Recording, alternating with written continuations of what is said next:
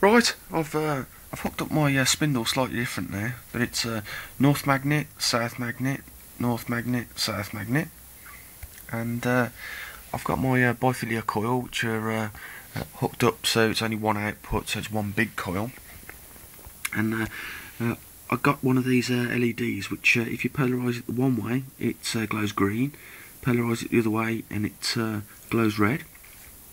Now I've got it hooked up with my multimeter and my ammeter. Now if I was to show you this now, just generating, if you spin that you'll get some voltage and current out. Now you don't actually have to spin it that quickly, if I can show you on the multimeters. If I spin that now, we're getting about 1.5 out and 3 milliamps, and it's enough to light this up. Now if I do it a little bit faster now, you can get about 2 volts and about 10 milliamps.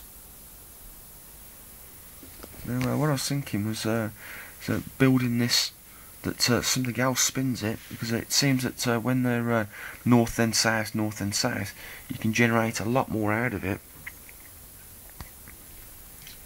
and it works either way.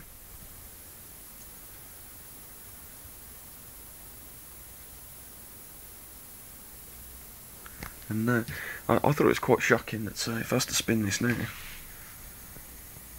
it's the amount of time that you can get that to light up from that little kinesthetic action of me just spinning it. It's quite a lot. I'll just wait until it stops spinning.